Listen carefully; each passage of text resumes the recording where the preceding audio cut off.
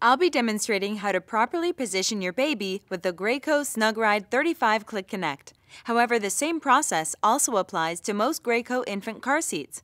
Always refer to your instruction manual. Let's get started. Rotate the handle all the way back and down until it clicks into the furthest position, so that it's out of the way. Place your child in the car seat, with his or her back flat against the back of the car seat. Now determine which pair of harness slots are even with or just below your child's shoulders.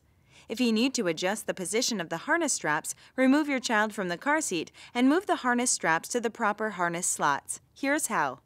From behind the seat, remove the ends of the two shoulder straps from the metal splitter plate.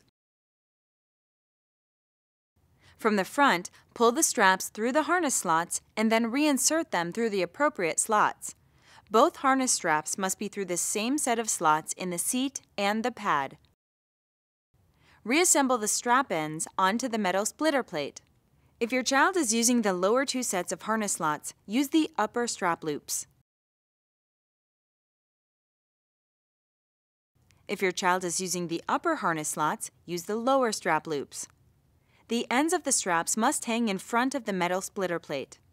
Check that the loops are completely within the splitter plate slots and that the straps are secure by pulling on them firmly. It's important to check that the straps are not twisted in the back or the front, and to check that the straps are secure by pulling on the harness straps from the front of the seat. Now that the harness straps are positioned in the proper height for your child, let's secure him or her in the car seat. Move the handle to sitting position. Press the button on the front of the car seat and pull the harness to loosen. Open the chest clip by squeezing both sides and unbuckle. Tilt the top of the buckle toward the car seat. Press in at the top of the red button and pull the tongues out of the buckle.